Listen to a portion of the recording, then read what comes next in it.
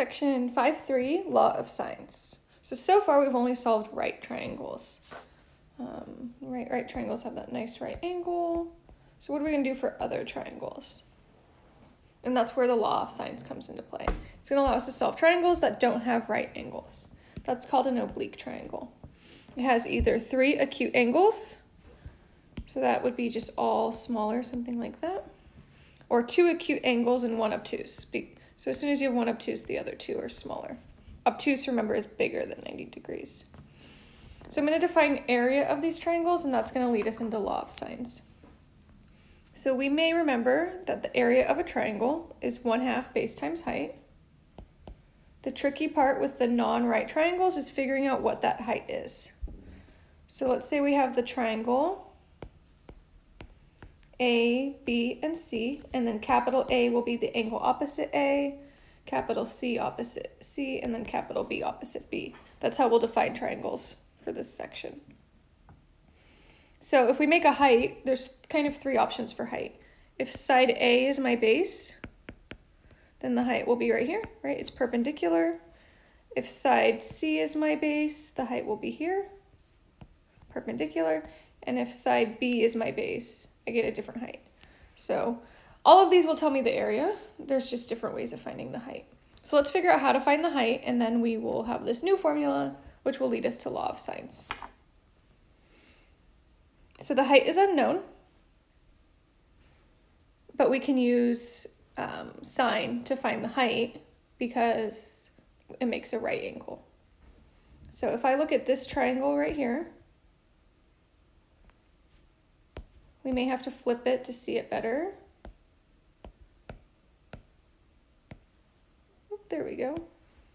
Right, so if we take sine of A or alpha, the book likes to use Greek letters, which is why I kept them, but I like the capital letters better. Height is opposite. C is the hypotenuse. So sine of A is equal to H1 over C. Oops, H1.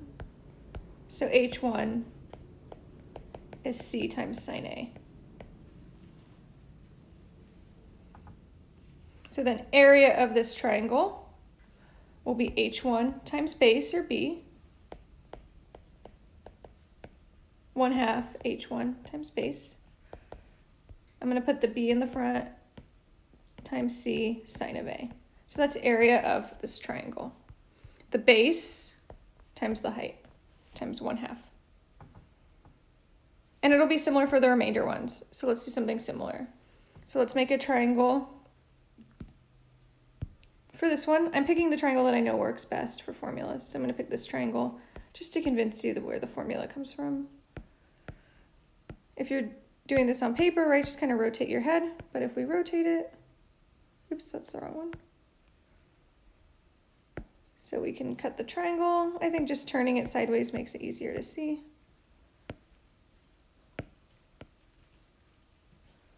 So there's our right angle.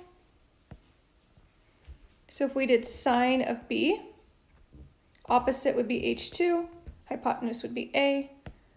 So sine of B, or beta, that's beta. The book likes Greek letters, but most books don't use Greek letters, so I'm going to stick with capital. But I'm showing you both so you can reference the book. H2 over A. So H2 will be A times sine B. And we'll do the same thing. Area is 1/2 base. My base will be C in this triangle, times A sine B for height. All right, so we can imagine the last one's going to be pretty similar. It's actually the easiest because it's already like right side up for us. So we are going to say, we'll do C this time. Sine of C will be H3 for opposite over B. So H3 is B times sine C. And so then area, let's get rid of that B because that's a little confusing. Base is A here.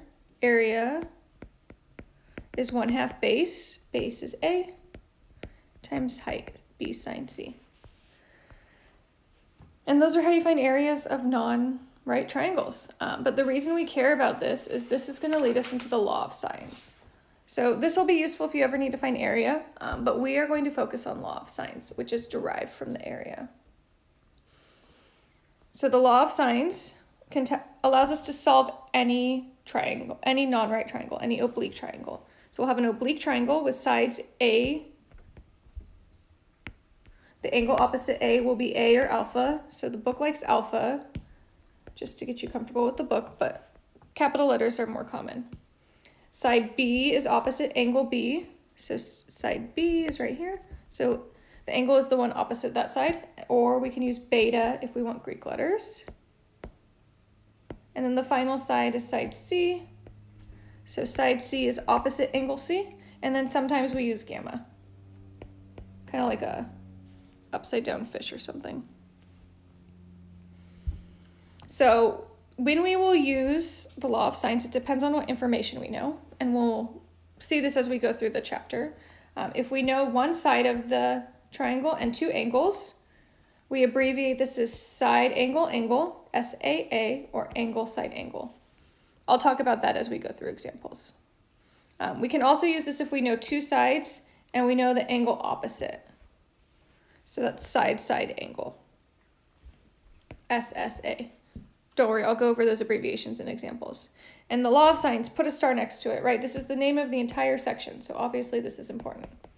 The law of sines tells us that if we have angles A, B, and C, opposite of the side lengths A, B, and C, little a, B, and C, as shown above, then we get this nice ratio that allows us to solve the triangle. Sine A over A, sine B over B equals sine C over C. If you look in the book, they use alpha and beta, so sine alpha over A equals sine beta over B equals sine gamma over C. But I have a feeling most of us will prefer capital letters. It's also true that you can flip it. So A over sine A equals B over sine B equals C over sine C. So let's just derive it, and then we'll do examples in the next videos. So what I'm going to do is I'm going to set the areas equal to each other.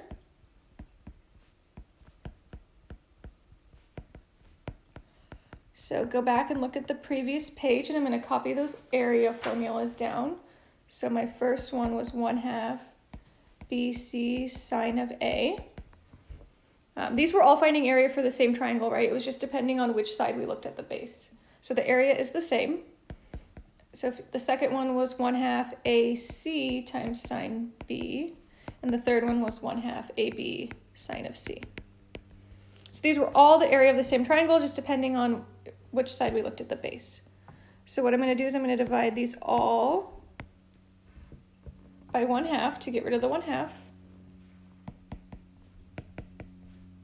Right, it's basically a three-sided equation. And then I'm also going to divide them by A, B, C.